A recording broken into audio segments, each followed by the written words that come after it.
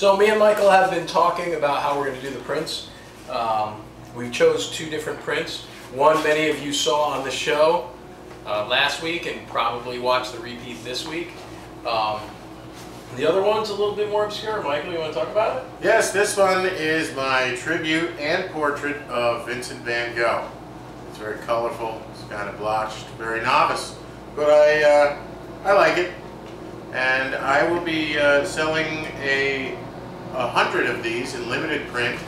They'll be numbered, signed, and titled. As well as this one here, this is my portrait of a man waiting. It's called Waiting. And very proud of this one as well. It's very detailed. And I will be coming out with 100 prints of this one as well. And they'll be signed, numbered, and autographed. Now these are going to be 14 by 11 prints, and we're going to do a border around them.